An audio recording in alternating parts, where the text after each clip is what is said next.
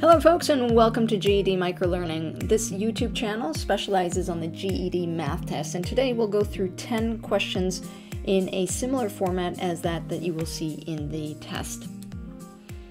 Question 1, a tower casts a shadow 12 feet long. The distance from the top of the tower to the end of the shadow is 53 feet. How many feet tall is the tower? Okay, so let's kind of visualize the problem first. So you have a tower, and we said it's kind of casting a shadow like that. They tell us that the shadow is 12 feet long, and then the distance from the top to the end of the shadow is 53. So you would set up your drawing like that, and they're asking us how tall the tower is. So essentially what they're asking you here is to do a Pythagorean theorem problem, which uses this equation, right? So a squared plus b squared is equal to c squared. So you take your information that you have from the question and just simply plug it into your equation like this. And then you want to isolate that x on the left, so you would subtract 144 from both sides.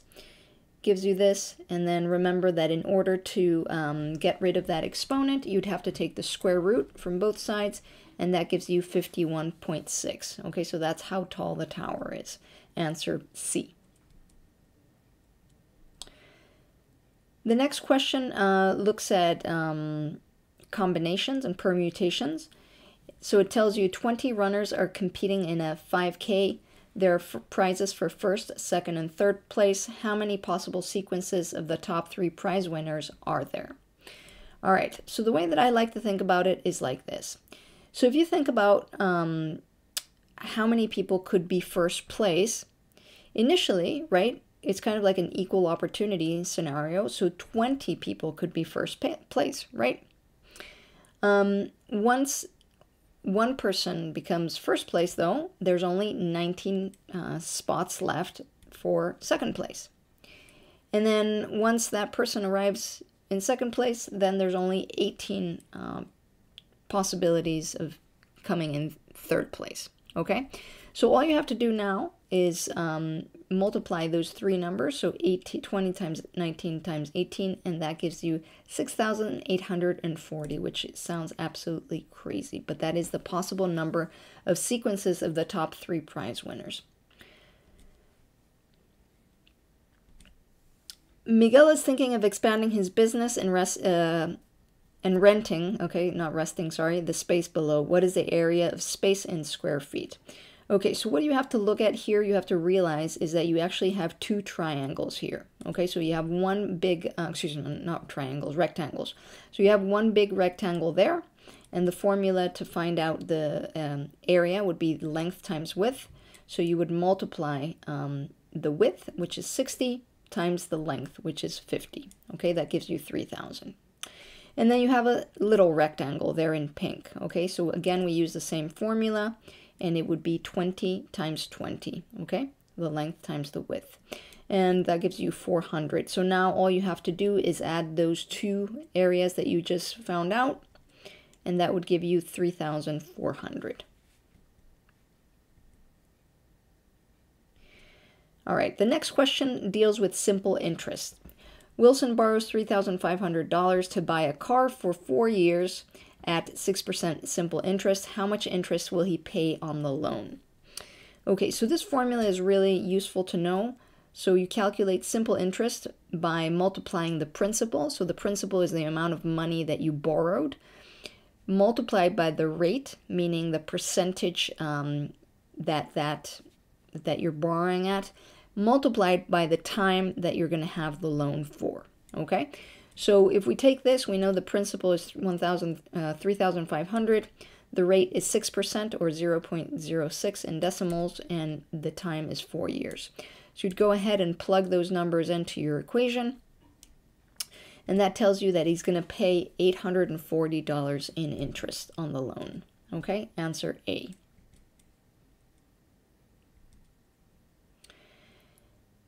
A map scale says that 5 inches is equal to 175 miles. What actual distance would a map distance of 2 inches represent? All right, so this is a proportion question, okay? You have to set up a proportion. And what it's telling you is that it's giving you a distance in inches and telling you what it represents in miles, okay? So it's telling you that 5 inches on the map is 175 miles. So that's how you would set up the proportion. And then it's asking you, so if I have 2 inches, how many miles is that in real life? So you would set up your proportion like this. And then you would multiply like that diagonally until you end up with this equation. And then divide both sides by 5. That gives you x is equal to 70. Answer B. Okay, so the next question is has 2 steps. All right, this is one of those kind of like hotspot questions that they call, where you have to answer one part of the question, and then the second part you actually have to plot your results on a graph or on a line graph like this. So it says represent the solution to this inequality in the line graph below. Okay, so the first thing you want to do is simply work out that inequality, like if it was a regular algebra problem. So you go ahead and multiply that -3 with the bracket. That gives you this. And then you want to solve for x. So you would subtract 12 from both sides. That gives you that. You divide both sides by -3. And now, this is really important, because you're dividing by negative number on both sides, that inequality sign is going to flip, okay? So you have to remember that. That's really important, okay? So when you divide by negative numbers, that inequality sign is going to flip. So once you know that, now you can go ahead and plot that in your line graph, and it would look like that.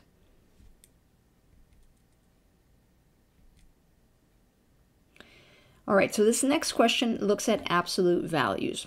So whenever you see any number surrounded by those 2 lines, that is an absolute value, okay? And what that tells you is that whatever is inside those 2 lines is going to turn positive, okay? So first, let's solve whatever is inside that absolute value. So -30 divided by 2 would be -15. And again, because it's inside that absolute value, that -15 is going to become +15. Okay, so that's what it's going to end up. -20 plus 15, which is equal to -5.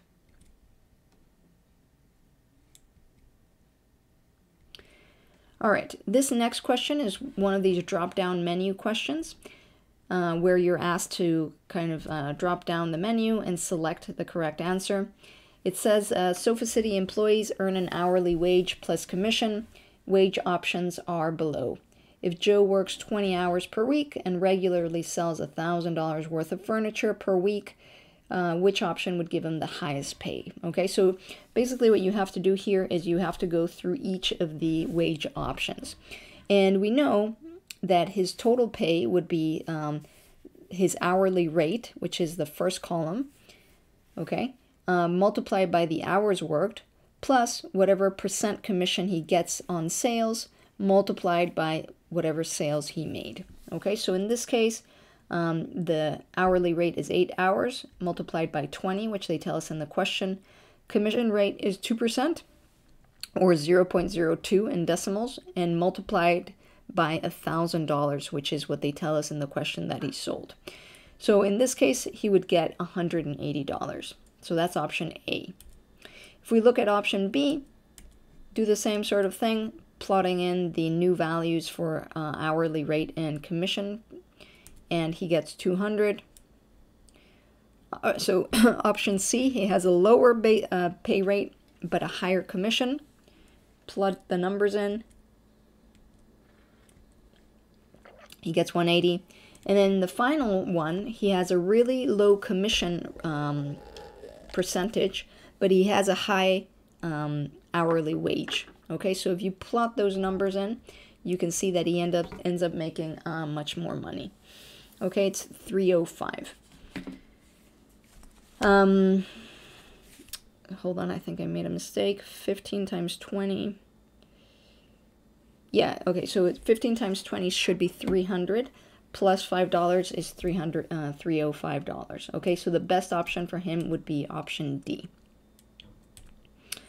Okay, question 9. So this is a fill-in-the-blank question, which requires you to know about order of operations.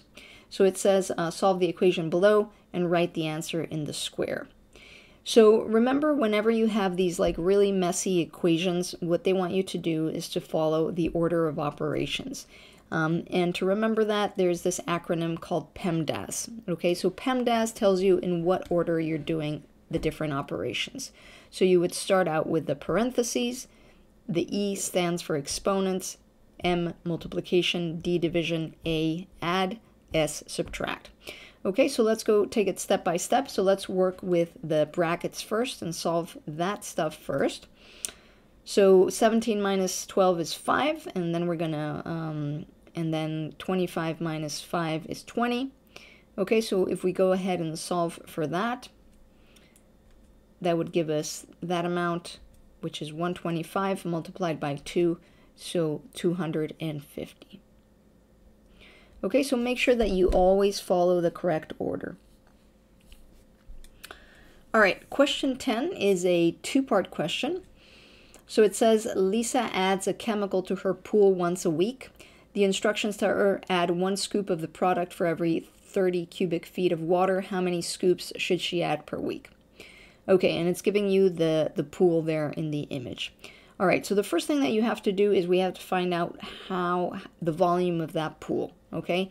And for that, you would find out the formula for the volume of a cylinder-shaped object, right? This is provided for you in the test, so that's the formula.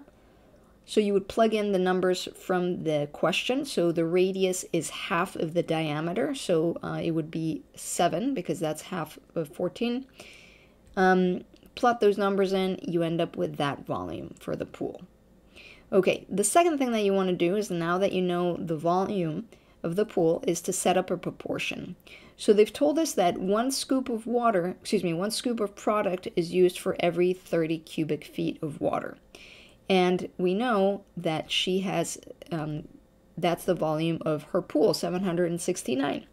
And they're asking us for how many scoops would you use for that amount of water. So you would set up your proportion like this, and then remember that you have to multiply diagonally as such. That gives you 3x is equal to 769. Divide both sides by 30, and that gives you 25.6 scoops, which is answer D. All right, folks, so that's it for today. Thank you so much for your time and for watching. Please consider subscribing if you found any value and signing up for those bell notifications or sharing with friends. As always, thank you so much for your time and have a great rest of your day. See you next week.